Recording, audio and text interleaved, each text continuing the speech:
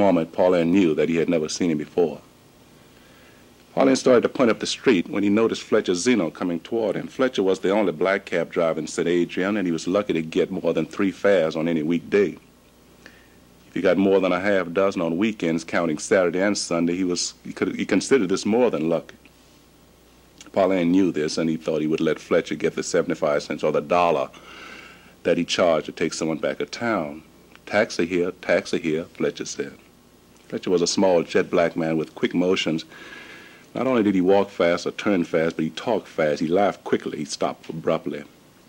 Back of town, he said, up the river, down the river, the island, this way, this way.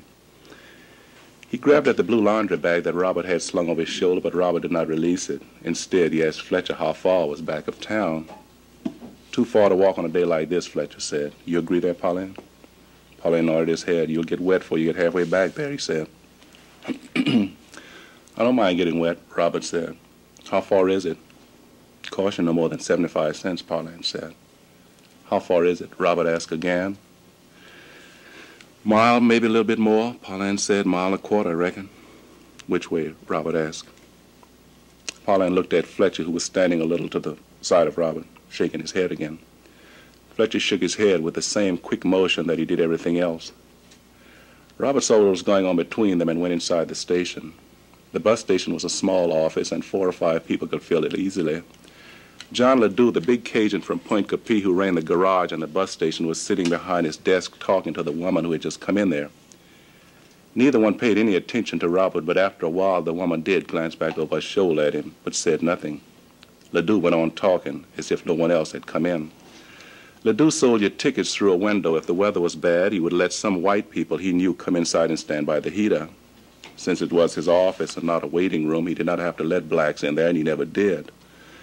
The blacks could go into the garage where Pauline worked and stand by the heater in there if they wished. After Robert had been in the office about 10 minutes, the woman looked back at him again and asked him if he wanted to see Mr. Ledoux about anything. Robert told her he only wanted to know where he could find a place to stay. Now the woman turned and started pointing up the street. She told him to walk about 3 blocks and then turn left. After going a quarter of a mile, he would see a hardware store, then he would see a lumber yard, but he had to cross the railroad tracks. After crossing the tracks, he would see a big gray house on the left that advertised rooms. Robert thanked her and went out. I wonder why they didn't tell him that out there, she said to Ledoux. It seemed the simplest thing in the world, but she never finished because Ledoux had just hollered for Pauline to get in there. It was so loud, so abrupt, the woman jumped back from the desk, patting at her breast. Pauline came into the office with his cap in his hand. Ledoux had started talking to the woman again, and he went on talking to her another couple of minutes before looking at Pauline. I want that car ready tonight, he said. But Mr. Ledoux, you said I could finish it tomorrow, Pauline said. I told you I had that little business I had to tend to tonight. That was before I was interrupted, Ledoux said. Now I want that car ready before you go home tonight. Pauline turned slowly and went back out. He was not angry with Ledoux. He was not even angry with Robert. He was looking for Fletcher, because it was Fletcher who had brought this trouble on for him. But Fletcher, as usual, had quickly disappeared. That's chapter 1. Chapter 2 now.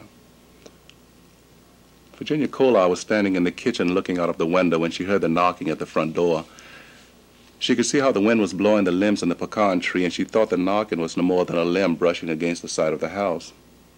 She turned from the window to check the pot of soup that she had cooking on the stove. After tasting it to see if it was seasoned well enough, she nodded with satisfaction and lowered the flames in the pot. She heard the knocking again, this time louder than before. She was sure there was someone out there now, and she went to the front to let him in. When she opened the door, she saw Robert standing in front of her, soaking wet. Water ran from his cap down his face, leaving little crystal drops hanging from the scraggly beard on his chin. They told me you have rooms, he said. I got some, but she stopped. She didn't like him from the beginning. He was too thin, too hungry looking. She didn't like the little knots of hair on his face that he called a beard. She knew he was sick. His jaws were too sunken in for a young man. His eyes looked at you but didn't see you. He could have just been released from Angola Penitentiary. He definitely looked like someone who had been locked in. They probably had let him go because they figured they had punished him enough already, and they knew he would die soon. Something in the back of her mind told her to tell him that she had made a mistake about having room. She had just rented the last one to an insurance man this morning. But she asked herself, where else could he go? Uptown to one of those rooms of that white motel? Would they let him in there? By law, they were supposed to, but couldn't they say they didn't have any vacancy either? She stepped to the side to let him come in. Then she looked outside again. She was looking for Fletcher's cab, but she knew it would not be there because Robert's clothes and the laundry bag wouldn't have been so wet if Fletcher had brought him to the house. That's $1 a day, she said, still holding the door open. She wished he would say $1 was too much for a room, then she would have a good excuse to send him back out there. I want it for a week, he said. That'll be $7, she said, and I appreciate my money in advance. She waited until he had reached into his pocket before she shut the door and told him to follow her to her office. Her office was a small desk and a chair that she had sitting in one corner of the living room. At the door, she told him to stay out there in the hall while she went into the room to get the key and the receipt book. Where you from? She called from inside the room. He didn't answer her. She came back out. I asked where you was from, she demanded this time. Chicago, he told her. She looked at him, and at the laundry bag he still had slung over his shoulder. She didn't believe he was from Chicago. The money, she said. He gave her a wrinkled $5 bill and some change. The change money was black with corrosion, as if it had not been used in a long time. Your name, Virginia said. Robert, he said. Last name, she said. X, he said. She was holding the receipt book against the wall while she wrote down this information. When he told her to put X, she drew down one line and stopped. She wasn't looking at him yet. She was still looking at the receipt book, trying to recall what group called themselves X. She could not remember whether it was the Black Panthers or the Black Muslims. Something in the back of her mind told her to give him back his money, but something else asked, where else would he go? Uptown? The whites would not let him in there either. They had turned out fatter ones and drier ones than he, and she was sure no X had ever slept in any one of those beds. She looked at him now. I don't want no trouble in here, she said. I run a nice, orderly place. I don't bother the law. The law don't bother me. You hear me, don't you? He didn't answer her. He wasn't even looking at her. He was looking at the receipt book she held against the wall. She had drawn down half of his last name, and he might have been looking at that. Virginia couldn't tell from his gaze where his mind was. She slashed down the other line across the first and told him to follow her upstairs. You must have walked from the station, she said.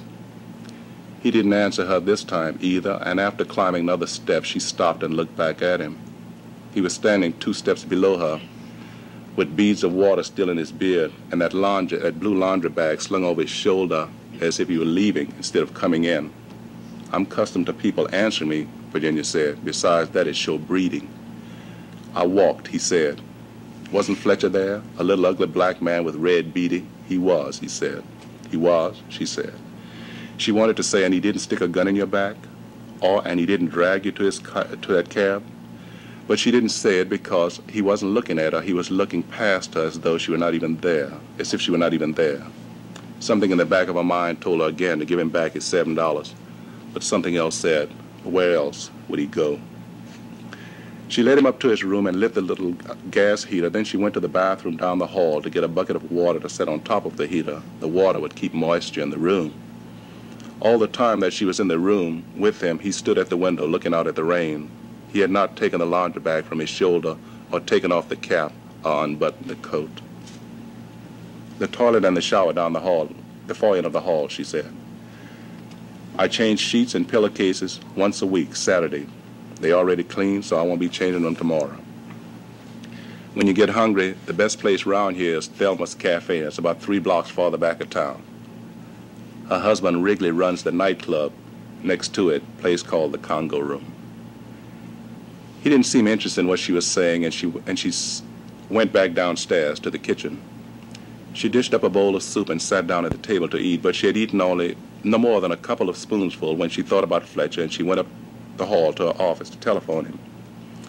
Fletcher's cab stand was at Thelma's Cafe, and Fletcher must have been sitting at the counter or standing nearby, because as soon as Thelma answered the telephone, Virginia heard her say, "It's for you, Fletcher."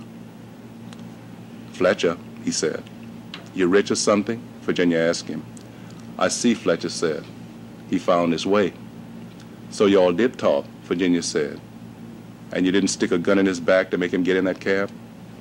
I had Pauline beg for me, Fletcher said. That don't work neither. Virginia heard him drink something quickly. It could have been a cocktail or a cup of hot coffee. He did everything quickly. You got your money? Fletcher asked. He wasn't exactly throwing it away around that bus station. I got a week in advance, Virginia said. Cold rain do that, Fletcher said. It make you change your outlook on life. Then he laughed. It sounded like hee-hee, but then he stopped.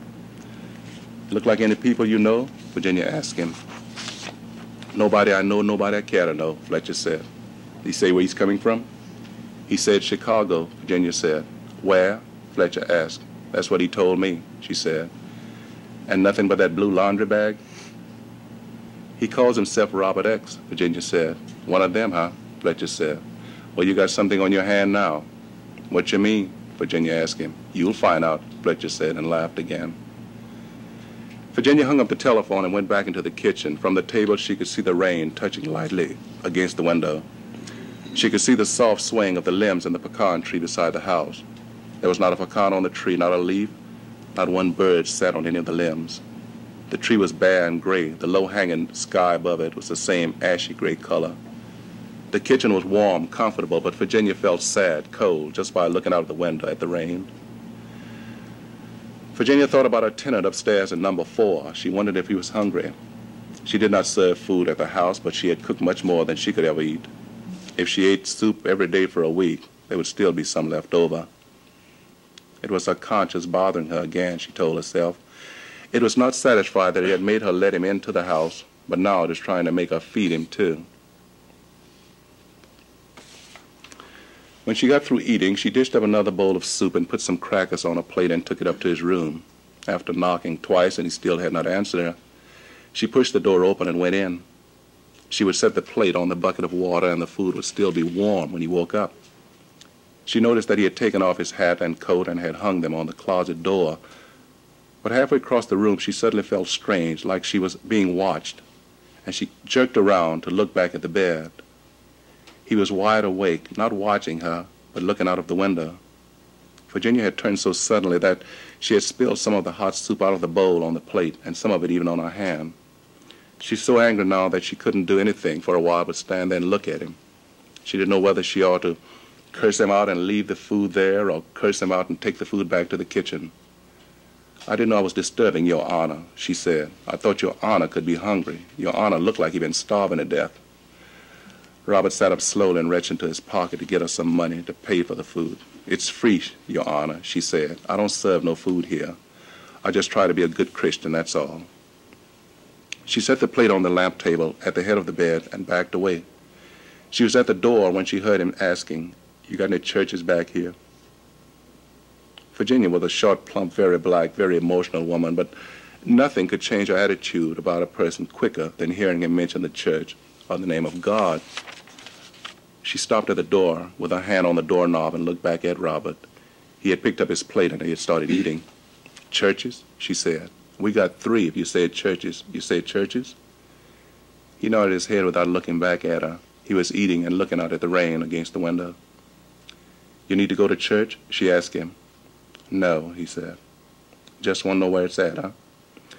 He nodded again, but so slightly that if she had not been watching him closely, she never would have seen it. We have 2 Baptists and a Catholic, she said, but we don't have none for the She stopped. Baptist, she heard him say. We got one just up the street there, she said. Solid Rock Baptist Church, my church. Reverend Philip J. Martin is the pastor. I suppose you done heard of Reverend Martin up there in Chicago? She thought she heard him say no. No, she said. Well, he's been in all the papers, on TV. He's the civil rights leader around here. He's our Martin Luther King around here. Everybody proud of him, black and white. We're thinking about sending him to Washington. Would be the first one from around here, you know. Must be a good man, she heard him say. The people think so. Of course, there's some against him, white and black. You find that everywhere. But most of them all for him. He'll be a good man in Washington. He's sure and done some wondrous thing here. And what's he done? she heard him say. What's he done? Virginia said. What's he done? She said again.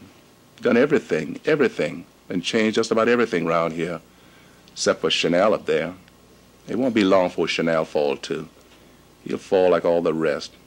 He's an old white man uptown. He don't want to pay the color nothing for working. He own the biggest store up there. Everybody go to his store, but still he won't pay nobody nothing. He'll change his mind when Philip get through with him. You mark my word. Philip Martin, huh? She heard him saying. He's the man round here, the man we count on. Virginia saw him nod his head, but he never did look back at her. That evening, just before dark, he came downstairs and left the house. Virginia stayed up watching television late that night, but she didn't hear him come back in. The next morning, around 6 o'clock, even before she got out of bed, Fletcher Zeno called on the telephone. Want to hear something good? He asked her. No, she said and hung up. He called back. What you want, Fletcher? She said. You know what time it is? 5 minutes to 6, according to my watch, Fletcher said. Virginia heard him drink something quickly. She figured he was at home and drinking hot coffee. Seen your boy sitting behind Reverend Martin's church door last night, he said. Midnight, on my way home. First, I thought I was seeing me a ghost there. But I said to myself, now come on, man, you know you don't believe in no ghosts. Then I thought maybe it was a dog. But what dog in his right mind would lay behind that door in all that rain when he could go under that church and stay dry? Virginia heard him take a quick sip from the coffee again. I turned around by Brick-O-Land grocery store and I came on back to get me another look at him. I got out the car this time. I thought it might be Dago Jack or Unc Matty sick there and they can't get home. Halfway up the walk, I seen who it was, your boy there, slumped back against that door with his hand jobbed down in his pockets. Could have been sleeping for all I know. I turned around and went on back. Well, another sip from the hot coffee. What you think? You think he's crazy? Or you think he just like that cold rain? I don't think he's crazy. I don't think he liked cold rain neither, Virginia said. I think you're making all that up because you didn't get that 75 cents. All day long, Fletcher told the same story to other people, but like Virginia, no one wanted to believe him. 2 days later, though, everyone did. Monday at Thelma's Cafe, Abe Matthews told the people how he had seen Robert standing under one of the big oak trees in the cemetery. Abe said he had seen him there Sunday evening just after dusk, so he was not ready to swear on a stack of Bible that it was Robert. But if it was not Robert, then it was a ghost wearing a long army overcoat that was much too big for him and an army cap pulled all the way down to his ears. Evelina Badley, on her way to work at the St. Adrian Laundry, saw him 6 o'clock in the morning on the bank of the St. Charles River. The rain had fallen steadily the past 2 weeks, and the river was high and rough, flowing swiftly southwardly toward New Orleans. And Robert stood on the bank among the hanging branches of the weeping willows, staring down at the water, oblivious to Evelina, to everything else around him, except for the river. That same evening, Dago Jack, on his way home from Brick-O-Land's grocery store where he'd been sitting and talking all day, saw him standing across the street in front of Philip Martin's house. Dago mentioned it to the people at the store the next day, but since they had seen him practically everywhere else already, they thought nothing of it. He had 2 meals at Thelma's Cafe. On Saturday, the day after he arrived in St. Adrian, he came into the cafe around noon and sat down at a table in the corner. When Thelma told him what was on the menu for the day, he told her to bring him a plate of red beans and rice and mustard greens and a piece of cornbread. The next day he came back about the same time and ordered giblets and rice and greens and cornbread. He sat at the same table as before, a little red and white checkered oilcloth-covered table in the corner. Neither time did he take off his cap or his coat. Both times he paid for his meals with change money. The money, quarters, nickels, dimes, was black with corrosion. Monday started buying his food at Brick-O-Land's grocery store. Abe Matthews and tall white Unc Matty, Dago Jack, Fletcher Zeno, they all sat or stood around the heater talking. They had been talking about him just before he came in, but now they were quiet. They got quiet, one then the other glancing at him at the counter. He bought sausages, cheese, bread, a bottle of cheap muscatel wine. After he had paid for his groceries, he left the store without saying a word to anyone, went back home to eat. More of that black money? Fletcher asked Brick. Brick O'Land looked at the money he still held in his hand and nodded his head. Dago Jack said. Mostly peculiar, Unc Matty said. What's that, Unc Matty? Tall White asked him. Peculiar, Unc Matty said. Peculiar. Later that evening, they saw him walking again, but he never spoke to them. He never asked about anyone. He never visited anyone that they knew of. But day and night, and whether it was raining or not, or cold or not, they would meet him or pass him walking the street. Several people had seen him on St. Anne Street, not far from the house where the minister and the civil rights leader, Philip Martin, lived. Chapter 3. Elijah Green, a teacher at the elementary school in St. Adrian, lived with Philip Martin and his family. He gave piano lessons to Philip's 10-year-old daughter, Joyce Ann, as payment for his room and board. He was also choir director in Philip's church and worked with him in the civil rights program. He gave regular parties at the house for the workers and their supporters, and the next one would be the following Saturday.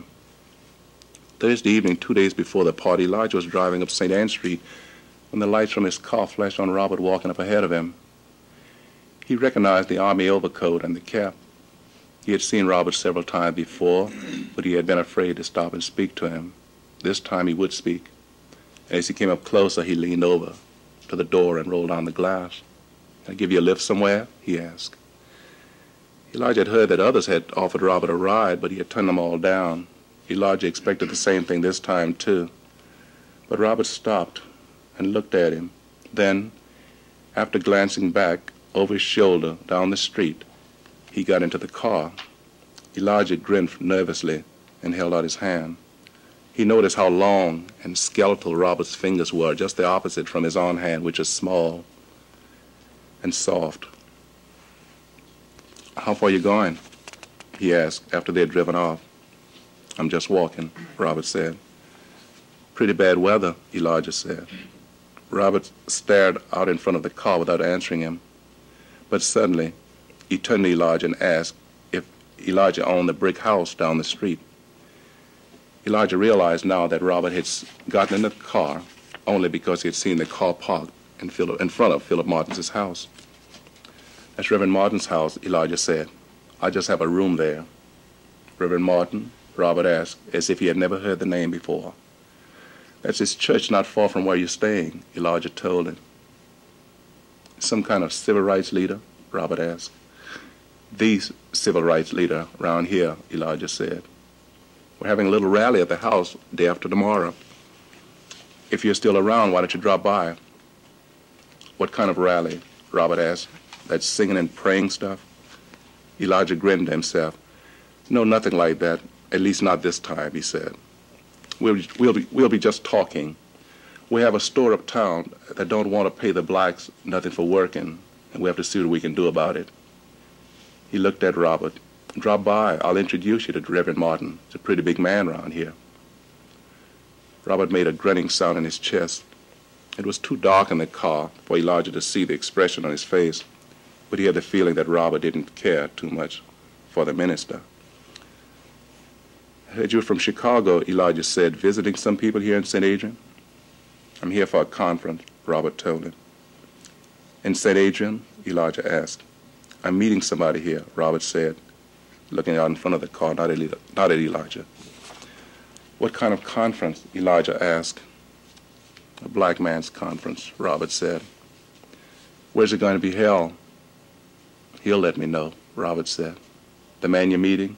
"Yeah." "When you all supposed to meet?" "I don't know," he said. Then he turned to Elijah. "Maybe this weekend, huh?" He stared at Elijah and grinned out of the side of his mouth. Now, Elijah felt a little afraid of him. "How come you chose St. Adrian?" he asked after a while. "He chose it," Robert said. "I didn't have nothing to do with it." Elijah turned off St. Anne Street onto Choctaw Drive, which is so narrow that when meeting another car, he had to pull close to the ditch and stop so that the other car could go by him. He told Robert that he was having drinks with some of the other teachers at the bar and asked if he would like to join them. Robert shook his head. "Can I drop you off anywhere?" Elijah asked him. "No, I'll walk." "I can easily drop you off at Virginia's if you want me to," Elijah told him. "I'll walk," Robert said. When Elijah stopped in front of the Congo room where the other teachers were, Robert got out of the car. Then he stuck his head back into the window, inside the window. "What time Saturday?" he asked. "Round 5 is good," Elijah said. "If I'm still here," Robert said, staring at Elijah and nodding his head. Elijah, looking at him, felt something very sinister about him. Yet he felt a deep pity for Robert. Robert seemed so frightened. He seemed so lost. Elijah watched him turn away now, and watched him until his coat had disappeared into the darkness. That was the last anyone saw of him for 2 days. Now he stayed in his room, pacing the floor.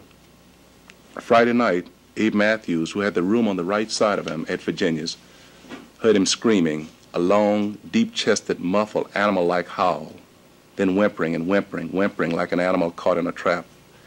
Abe beat on the wall and called to him, but he did not get an answer. He went out into the hall and knocked on the door, but still no answer, nothing, not even the whimpering now. Abe went back into his room and lay down on the bed, listening, but there was nothing but the silence. I'm going to skip about 2-3 chapters, I think, maybe 2 chapters, about 15 pages.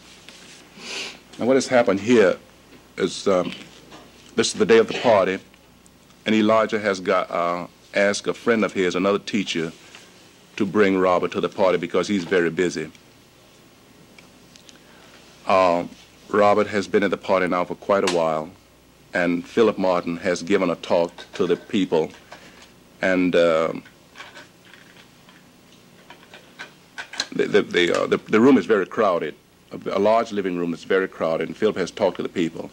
There are 2 white couples there. One's a lawyer and his wife. The other is a dentist and his wife. The dentist is a member of the Board of Education, and the lawyer is the civil rights attorney. These couples are both white. I mean, the dentist and his wife, and the lawyer and the wife are white. Chapter 7. Howard Mills left the party soon after Phillips's talk. About a dozen other people left at the same time. Still, the big living room remained crowded. Half of the people were gathered around Philip on one side of the room. The rest were in a smaller groups throughout the house. Robert stood in a corner alone. He had been watching Philip ever since Shepard pointed him out. Even when the people got between them, he would still look in that direction. Yet he did it so discreetly that no one, not even Shepard, who stood only a couple feet away from him, was suspicious of anything. Shepard's girlfriend, Beverly Ricard, had come to the party a few minutes earlier, and the 2 of them stood beside Robert talking. They had tried to get him into that conversation, but he remained quiet, alone, watching Philip all the time. For the past few minutes, Joyce Ann, Phillips's 10-year-old daughter, had been playing the piano, but there was so much noise in the room that no one paid any attention to her until the wife of the attorney moved away from the crowd around Philip to the girl. Others in the room soon joined her at the piano to listen.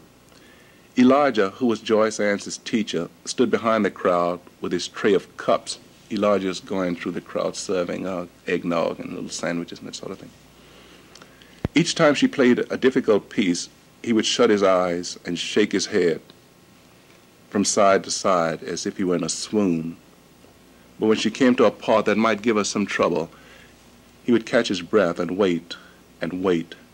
Then when it was over, when she had done it in good form, he would sigh deeply, loud enough for others to hear, nod his head, and continue on through the crowd with his tray. But not everyone in the room or near the piano was listening to the music. Philip Martin was not, neither to the music or to the people talking to him now. For the past few minutes, he had been looking across the room at Shepard, Beverly, Robert. Shepard, who had noticed it, did not think Philip was looking at them particularly. He thought Philip was tired of all the people around him and wanted to get away. But Philip continued looking at them, no watching them now. Even when someone would touch him on the arm or the shoulder, he would give him his attention only a moment, then he would look back across the room again. Joyce Ann was finishing her third song at the piano, and the people were applauding her again. But Philip seemed oblivious to everything around him. Shepard saw him push his way out of the crowd, farther into the room. There he hesitated a moment, as if he was trying to remember something in the back of his mind. Then he started in that direction again, but after going only a step or two, he staggered. He staggered twice, then fell to the floor. Octave Bergeron, who had been standing next to Philip, rushed to him now and told everyone else to stay back. But the people did not move back. They pressed in closer.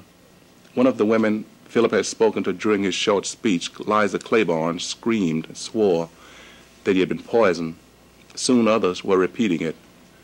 Robert, who had been standing clear across the room, pushed his way through the crowd till he was directly over Philip. But he stood over him only a moment, as if he wanted to make sure that he was down. Then he turned and pushed his way out of the room. He was the only one who left, but the room was still in such confusion that no one paid him the least attention. Alma, this is Philip's wife, Alma, who had rushed to Philip when he fell, now knelt beside him, holding his head up off the floor in her lap.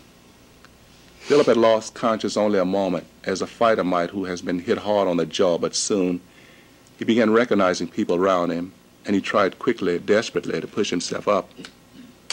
Octave Bergeron put his hand on his chest and told him to lay still a moment. "I'm all right," Philip said to Octave. "I'm all right," he said to Alma. He looked up at all the people standing over him. "I'm all right. I'm all right," he said to them. "No," Octave Bergeron said, pressing his hand on his chest. "Be quiet. Listen to me. Can you hear me, Philip? Be quiet. Lay still a moment." "I'm all right," Philip Martin said. The people who stood over him, canopy-like, could see tears in his eyes. "I'm all right. Please let me up. I have to get up. Don't let me deny him twice." No one knew what he was talking about. No one asked him what he was talking about. "You don't feel well, Philip," Octave Bergeron said. "Listen to me. You don't feel well." "Alma," Philip said. "Alma, please," he begged her. Octave Bergeron nodded to Anthony to give him a hand.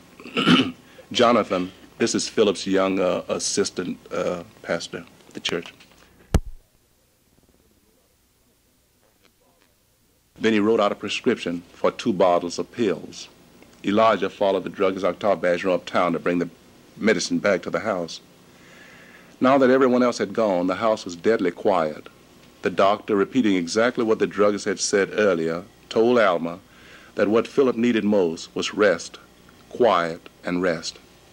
Alma, Elijah, and Joyce Ann sat in the living room talking so softly among themselves that they could hardly hear each other. Now,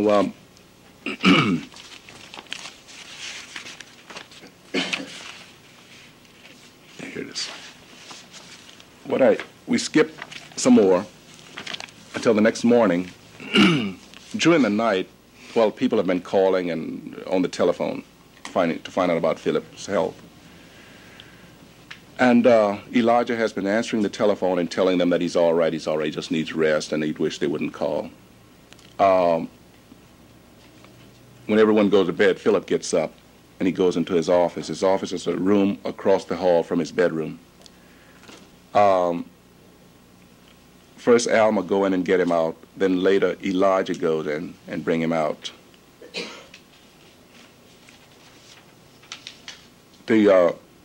Now, the following day, which would be the Sunday, Alma tells him that he can't go to church because he's tired, and she's going to stay home to make sure that he does not go into the office anymore. When Elijah and Joyce Ann go to church, when they come back, Joyce and Alma leave the house. And Alma tells Elijah to stay there and make sure that Philip does not do any work around the place because he's already tired.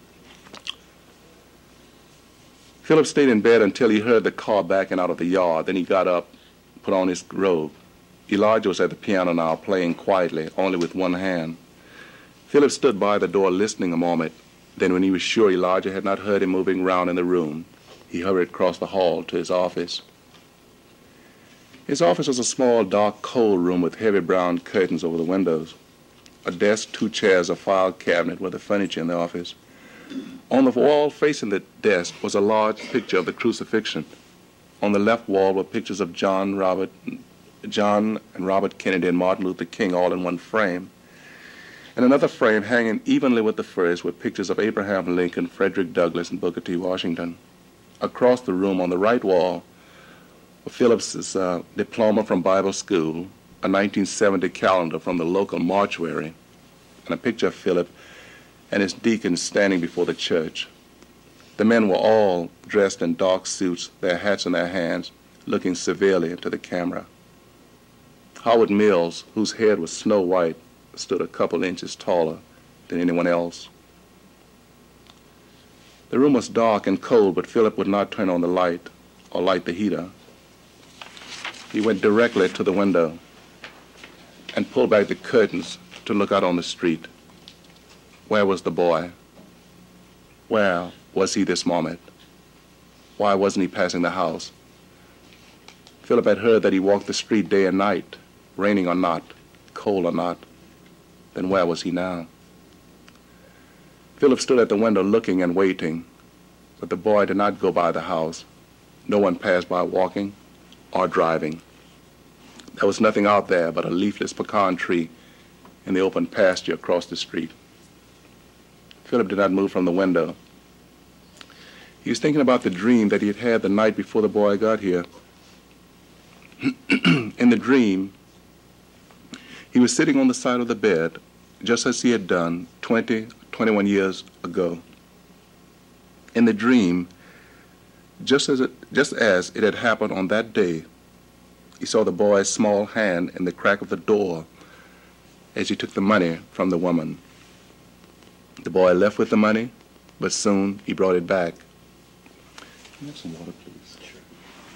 Sure. When he left the second time, Philip got up and ran after him. In the dream, it happened like this, but 21 years ago, he did not run after the boy. He had sat on the bed looking down at the floor until he was sure the boy had gone. Then he went to the woman, who was still clutching the money, tore it out of her hand, and threw it into the fire. When the woman tried to get the money out of the fire with her bare hands, he slapped her so hard that she fell back across the floor. She came back, not for the money this time. The money had burned. She came back to fight. This time he hit her with his fist. Then he went back to the bed and sat down, burying his face in his hands. But in the dream, he told her the money did not matter to him. She could have the money. He ran out of the house to catch up with the boy. The boy had already gotten on the wagon along with his mother and his other brother and sister, and Chippo Simon was driving them to the road to catch the bus. Philip could see Joanna calling to him. He could see the oldest boy reaching out his small arms. But the other 2 children, sitting in the bed of the wagon, neither saw anything or heard anything.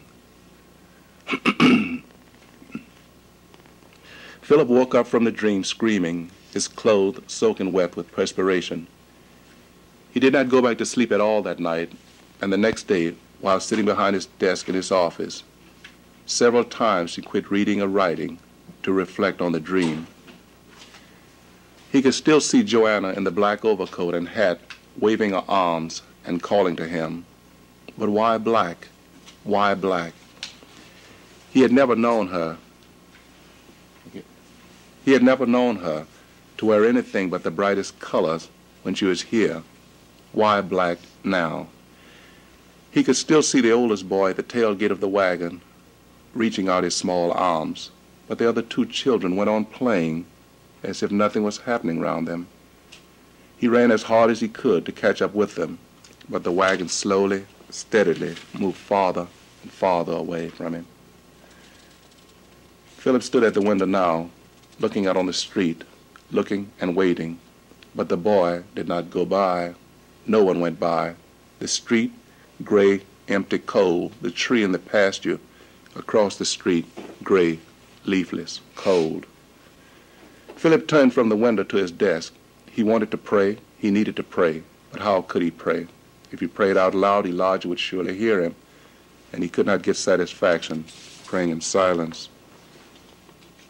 The Bible on his desk was open to the 14th chapter of John. He had chosen today's sermon from that chapter. He began reading, moving his lips as he read. Let not your heart be troubled. Yea, believe in God. Believe also in me. In my Father's house are many mansions. If it were not so, I would have told you. I go to prepare a place for you, and if I go. He stopped. He turned back to the window and pulled the curtains to the side. Who could he go to? Philip Martin wasn't accustomed to going to people for personal help. Philip Martin went to the people to help them. So who could he turn to? Who would believe him? Nobody. They believed what they wanted to believe, and they wanted to believe what those white men had said. Even Alma, even Elijah, who lived in the same house with him, who saw him every day, every night, took what they said without questioning. Tired, he, Philip Martin, tired. He could have picked up both Octave Bergeron and Anthony McVeigh at the same time. He could have pushed that piano across the room with both of them sitting on top of it. Tired, he, Philip Martin, tired. Why did he do it? Why did he lie there and let them say this? Did they ask him if he was tired? Did they ask his wife anything? Why did he let them do this to himself, do this to his people? Why didn't he knock that hand away from his chest? He could have done it easily as flicking away a fly. Wouldn't that have been the right thing for him to do? Brushing away that white man's hand and getting up?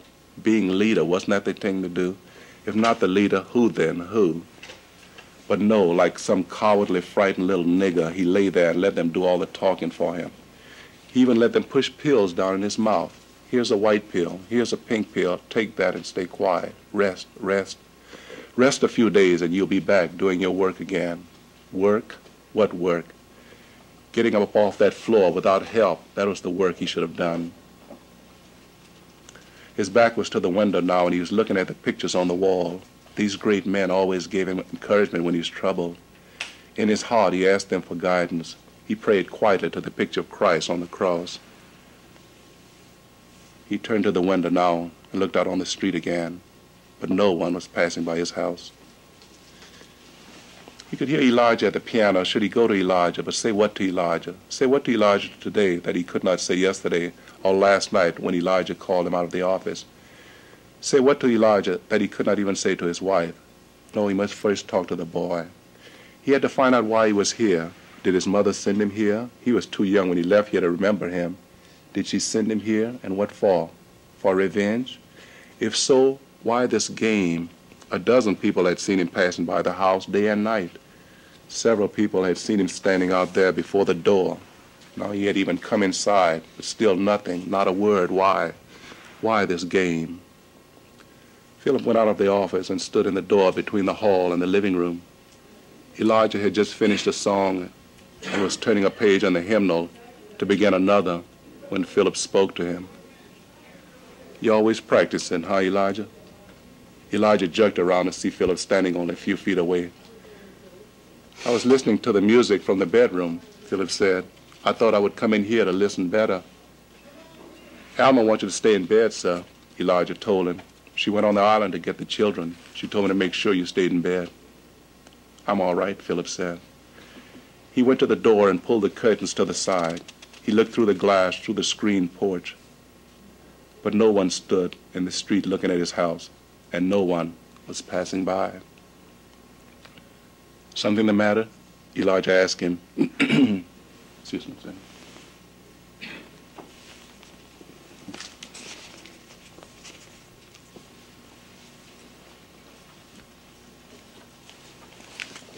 Difficult cup here. I'm sorry. That's the best I could do. It's great. Something the matter? Elijah asked him.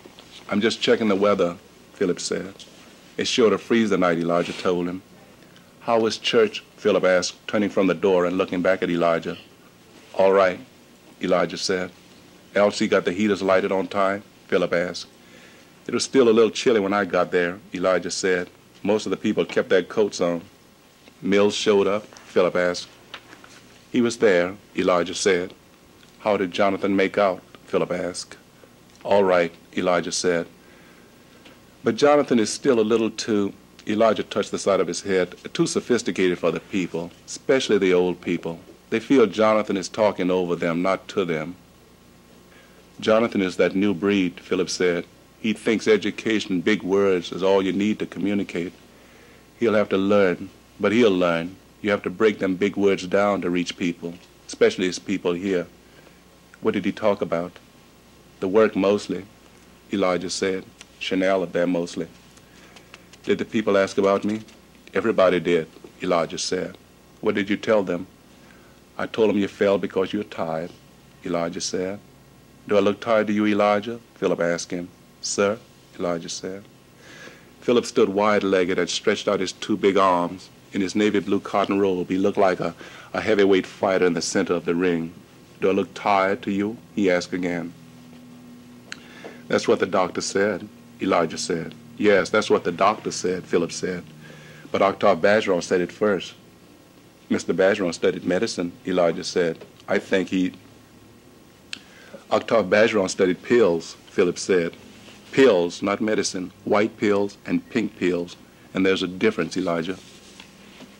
Elijah thought Philip was speaking a little strangely, and he felt embarrassed and lowered his head. That's the first time I fell in my life, Philip told him. I've been cut, I've been shot at, no, even shot. Staggered, but I never went down. Not too many men can brag about that. Elijah nodded his head and even smiled. He was proud that his minister had never fallen before. I had fights after fights when I was a young man, your age. Not one man ever knocked me down, not this boy. He laughed, then he balled his fist. He looked like a heavyweight fighter with his big fist hanging out the sleeves of the robe. But I knocked down a few in my time, Philip went on. This was a powerful weapon, boy, in my time. He slammed his big fist into the palm of the other hand. You heard about me when I was about your age? Elijah nodded his head. He had heard about Philip when Philip was about his age. He had heard about his fights. He had heard about all the women, his gambling. He had heard about his prowess as a baseball player. I was a man, boy, Philip said. I was a man then. But then suddenly Elijah saw him frowning and squeezing his forehead. Something the matter? Elijah asked him. I was just thinking about being a man, Philip said. Just thinking about being a man. Men supposed to climb up off that floor. Not if you're tired, sir, Elijah told him. Floyd Patterson was tired, Philip said. Did you see that fight? How many times that Swede knocked him down? 6 times, 7 times? But he got up. He kept on getting up. I fell once and I let a little finger. I could have knocked that hand away like knocking lint off my robe. He flicked at an imaginary lint on the sleeve of his robe. Why didn't I, Elijah? And don't say I was tired. Yes, sir, Elijah said. Then why didn't I? I don't know, sir. Because he's white? And that's why y'all believe without questioning, because he's white? At that time, what else could we believe, sir? Elijah asked. Nothing else, Philip said. I don't know why I'm blaming y'all. I'm the one to blame. For what, sir? Elijah asked. For falling? For denying him twice, Philip said. Denying who, sir? Elijah asked. Philip shook his head.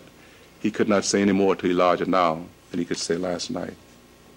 It was a good party, he said. I thought so, Elijah agreed. You had a lot of people, Philip said. I didn't expect to see so many in this kind of weather.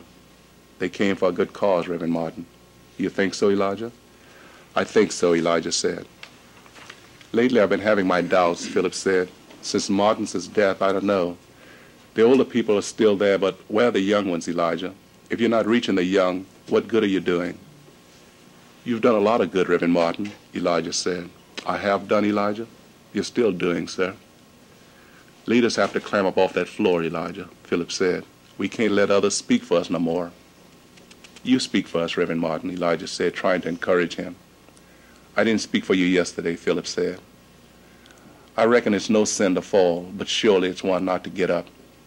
He turned from Elijah and looked out on the street again. Where was the boy? In his room, walking the street? Where? It looked so cold and gray outside. Was he warm? Was he hungry? Where was he? Did many of the school teachers come to the party? He asked Elijah. He was not looking at Elijah. He was still looking out on the street, looking for the boy. Shepherd here, Elijah said, him and Beverly, none of the others. I suppose they had something else to do. Did that other young man show up? Philip asked, with his back to Elijah still. The one who Shepherd was supposed to bring with him. He was here, Elijah said. Him, Shep, Beverly, they stood across the room over there all the time. Philip turned back to Elijah, pretending he did not know what Elijah was talking about. He stood where? He asked. Elijah nodded his head toward the other side of the room. Over there, he said. Wait, Philip said, wait. Oh, yes, yes. I do remember seeing. Did he have on an army coat, an army cap? That was Robert, Elijah said. Robert? Philip asked. Robert X, he calls himself, Elijah said. Is he a Muslim? I don't know, Elijah said, but he sure don't carry himself like one. Why would he call himself Robert X? Is he hiding from something? He said he was here for a conference, Elijah said. A black man's conference. There's always some kind of conference going on these days. The conference here in St. Adrian? Philip asked. No, sir, somewhere else. He's just meeting somebody here, according to him. Don't that look a little strange to you? Philip asked. Going to a conference, the way he dressed, the way he carried himself? What could he discuss with anybody at a conference? I don't have any idea, Reverend Martin, Elijah said. He just told me a conference, nothing else. I tell you one thing, though. He sure is a sad person. How do you mean? Philip asked. He just looked lost, Elijah said. Lost as anybody ever seen in my life. I gave him a ride the other night, and he just looked lost. I'm glad he came to the party, but I don't think he enjoyed himself. Maybe you ought to invite him back, Philip said. Yes, invite him and Shepherd and Beverly and the others back again. Maybe he'll feel different around a few group of people. If I see him again, I'll tell him, Elijah said. Tell Shepherd and Beverly, too, Philip said. I'll probably see them at the Congo room later, Elijah told him. Philip went back into his office. He heard Elijah telling him that he ought to be in bed, but he did not answer. He went into the room and stood by the window looking out on the street. What is his name? Philip asked himself. What is his name? Robert is not, I'm sure of that. What is my boy's name? If I could just remember his name, then I might have something to start with. Thank you.